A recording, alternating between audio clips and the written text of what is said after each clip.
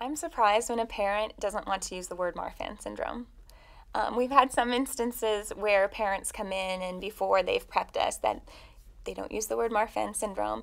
And it's always very confusing to me. Like, your child has gone to see an ophthalmologist and a cardiologist, and don't they have questions regarding why they're seeing all these specialists?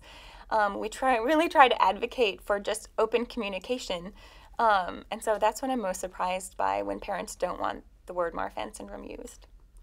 As a counselor, sometimes I'm afraid that the parents' agendas override the children's agendas, and that the child's need, the adolescent's needs, are not really getting met in the family dynamic, and that the fears or the anxiety of the parent is getting pressed upon the child.